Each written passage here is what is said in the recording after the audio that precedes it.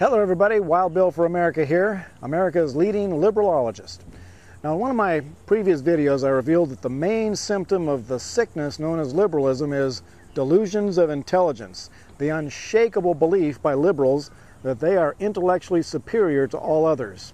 Now, apparently some liberals out there were deeply offended that I revealed their greatest secret, that their intelligence is only delusional.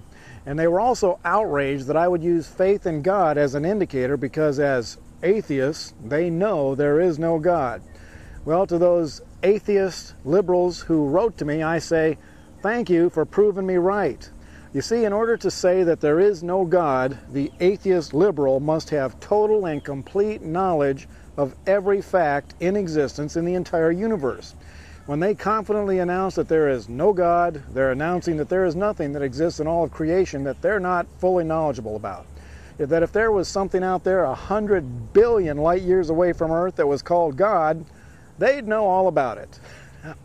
If that's not delusional, I don't know what is. Now, occasionally I meet an atheist who will demonstrate a bit of honesty by backtracking and sheepishly admitting that yes, it's possible that something exists in the vast universe that they don't know about, and yes, that something could be God. Now at that point, they are no longer atheists, they are agnostics.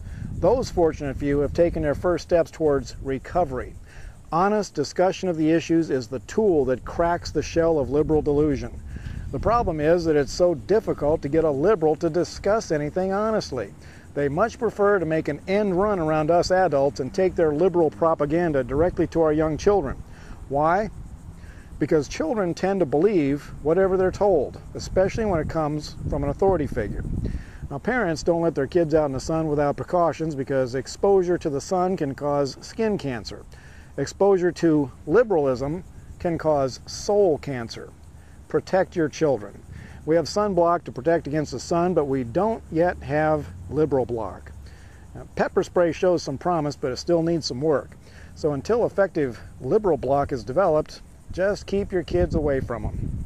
Now, meanwhile, I do have good news from the battlefront. I am getting notes and letters from people around the country who have been inspired to run for their local school board. The Tea Party shield is forming to protect American kids from goofballs in high places. We may talk a lot about cleaning house in Washington, D.C., and that is important, but the war itself will be won at the local level by building foundations like these school board positions, as well as state and local elections, where we will truly bring restoration to this nation.